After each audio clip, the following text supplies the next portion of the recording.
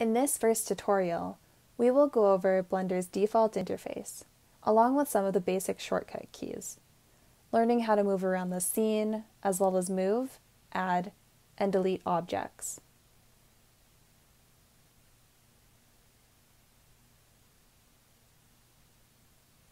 You can download Blender for free from blender.org. When you open Blender, the default scene always contains a cube, a light, and a camera. Notice that you can select each object by left-clicking on it.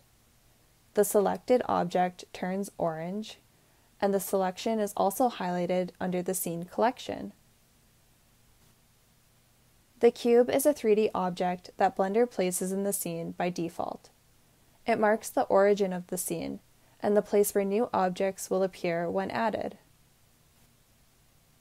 The light is not active in this default scene, but it will act as a lighting source when the render modes are turned on. Lighting will come into play in future tutorials regarding materials and textures. The camera provides the perspective of the viewer when rendering an animation or still image within Blender directly.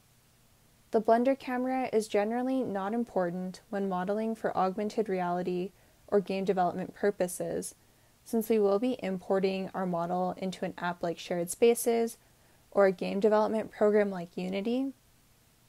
These third-party programs contain their own cameras. A red line and a green line divide the scene. These lines mark the x-axis and the y-axis. Since we are working in 3D space, there is also a z-axis, which is invisible at the moment, but runs perpendicular to the others. If there is ever confusion, you can reference the gizmo here on the right.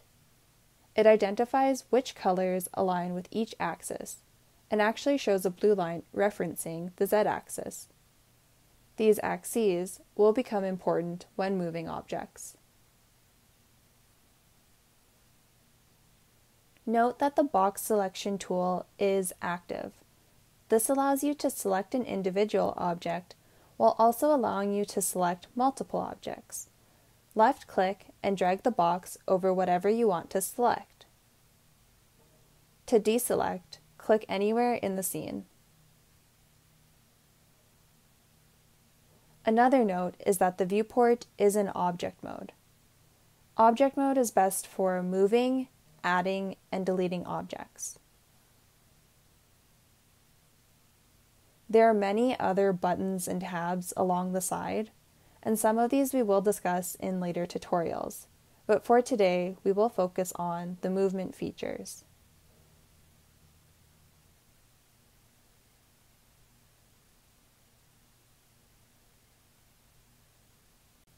To move around the scene, you can use your mouse or the move tools located on the right side of the window. To orbit around the scene with your mouse, click on the middle mouse dial while dragging the mouse around the scene. Another option is to left-click and drag the gizmo. With both methods, the gizmo moves in unison with the scene's rotation. It's similar to a compass in that it clarifies our location relative to the objects in our scene. To zoom in and out of the scene using the mouse, scroll the middle mouse dial forwards or backwards. You can also left-click and drag the magnify icon under the move tools.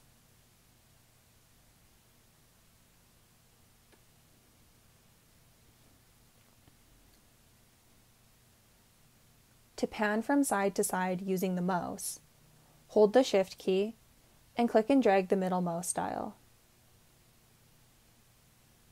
Alternately, under the Move tools, you can left-click and drag on the hand icon.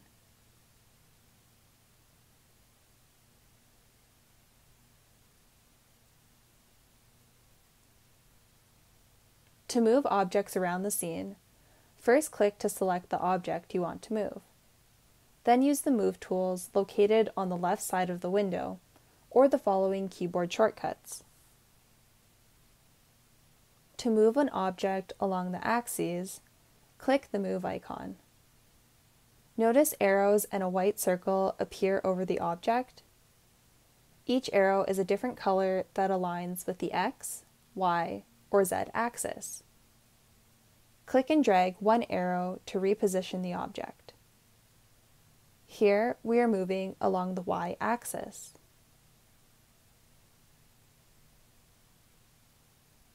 You can also move your object freely by clicking and dragging the small white circle. For the Move shortcut, tap the G key followed by X, Y, or Z. A new line appears indicating the axis you have selected. This blue line here indicates the Z axis. Move the object along the line with your cursor and left-click to place it. If you want to move the object freely with the shortcut, simply tap the G key and move your cursor, then left-click to place it.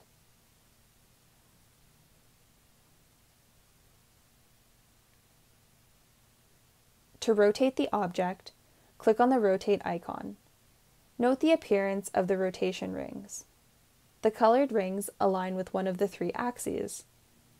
By clicking and dragging the blue ring, we are rotating our object on the Z axis.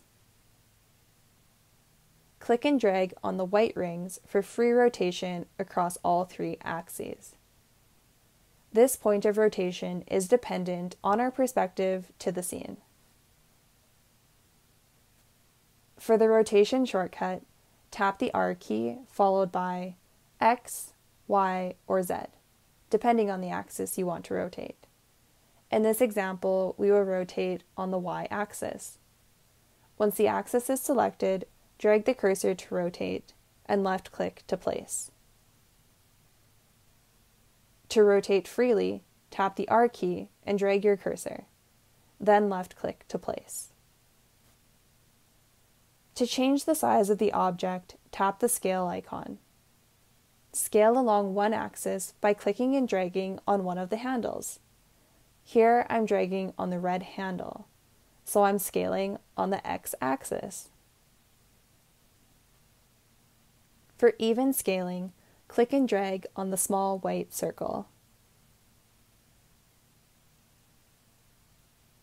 To scale in one direction using the shortcut, tap the S key followed by X, Y, or Z.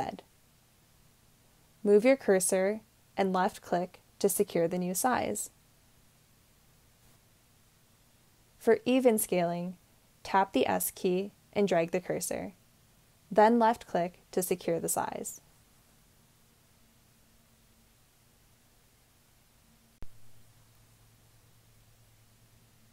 Add an object using the Add tab.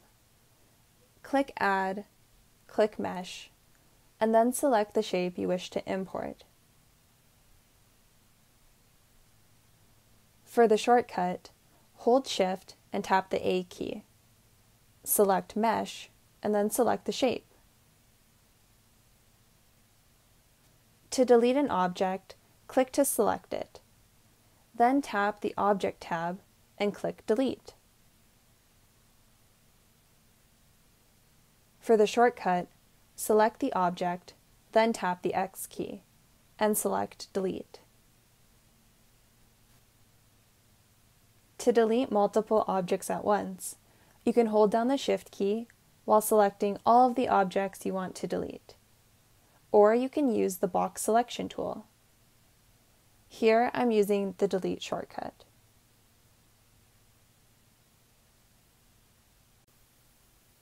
If you would like to duplicate an object, select the object, click the Object tab, and select Duplicate Objects.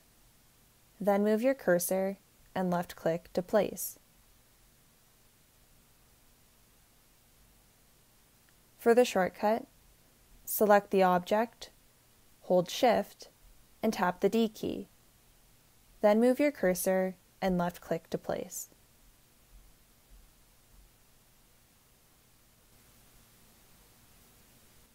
You can find the Undo or Redo actions under the Edit tab. For the Undo shortcut, hold Ctrl and tap the Z key. To redo the action, tap Ctrl, Shift, and Z.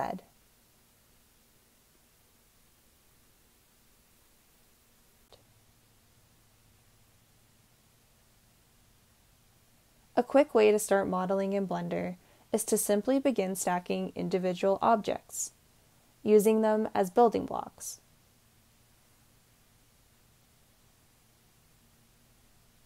In the next tutorial, we will go over Blender's edit mode and learn about its various functions.